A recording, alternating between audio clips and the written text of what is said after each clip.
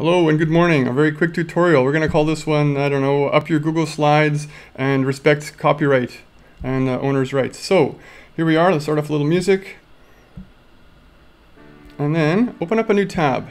You may or may not know this. However, in a new tab, you're going to get the option to click on the little grid over here of your apps. You can go right to Slides from here. I'm using Slides because I'm doing that in class right now, and teaching kids a little bit about copyright and citation. So it opens up a little bit slower than I'd like. Open up a blank one.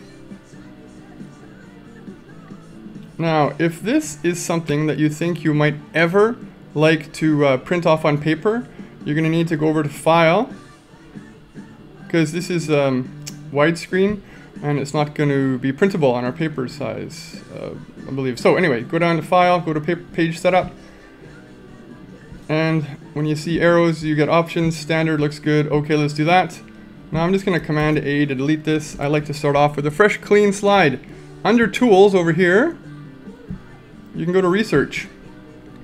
From there, you can choose Images, and here, this drop down lets you choose the license. Instead of just not filtered by license, a regular Google search, free to use, share, or modify. Click in there, and you're ready to go. I need a picture of a brain. Go like so. I can click it and drag it in here now.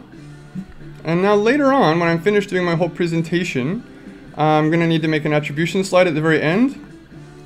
And I tell you what, there it is, for all to see at all times.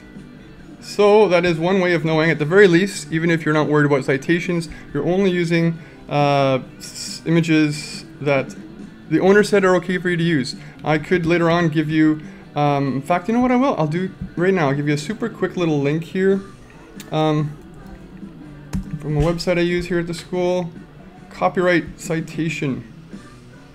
This gives you some definitions, and it's really kid-friendly. Even gives you a very simple manner in which you can make a citation from Flickr. Of course, if you're really into Flickr, what you really want to do is go to something that's called photosforclass.com. This is a crawler. This will actually go in and find Creative Commons licensed images from Flickr, and when you download it, it actually puts the citation in there for you. Fantastic. All right, that's great. That's all. Thanks. Hope it was helpful.